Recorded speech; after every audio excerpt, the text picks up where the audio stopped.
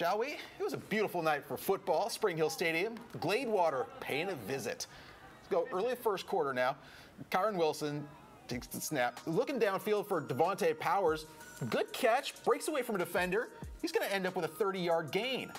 Now, later in the drive, 4th and 1, and once again it's Powers. He's going to burst through the line, blow by everybody. That's a 30-yard house call.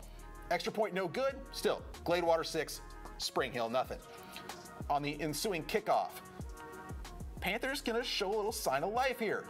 Braylon Richardson going to haul it in near the goal line.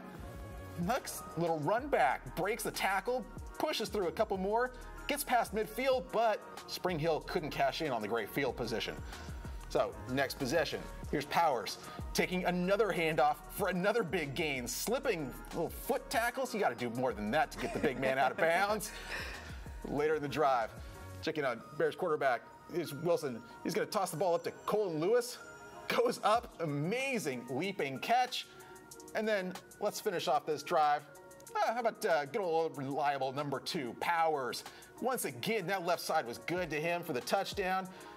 2-point conversion is good. 14-0 Gladewater at that point over Spring Hill.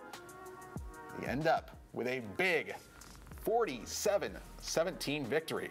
Absolutely. Great night from Gladewater. For sure. Gladewater went down 0-2 early in the season. I mean, they played number 1 Dangerfield, only lost by 1 point.